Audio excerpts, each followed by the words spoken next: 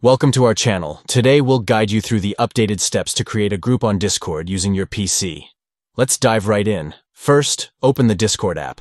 If you haven't already, log into your account. You'll find the familiar interface that gets you connected with friends and communities.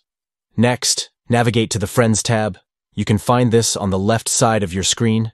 This is where all your online friends will be listed, making it easier for you to invite them to your new group. Now look for the plus icon at the top of the Friends tab. This is the Create DM icon. Click on it, and you'll trigger the option to start a new direct message. Once you've clicked the icon, it's time to select your friends. A list of all your Discord friends will appear. Simply check the box next to each friend you want to include in your group. After making your selections, click on Start DM to move forward. Congratulations! You've successfully created a direct message group. Now, it's time to start your group chat. You can share updates, plan events, or just catch up with your friends.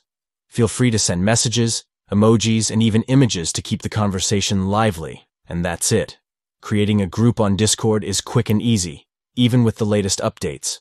If you found this video helpful, don't forget to like, subscribe, and tap that notification bell for more tips and tricks. Happy chatting, and we'll see you in the next video.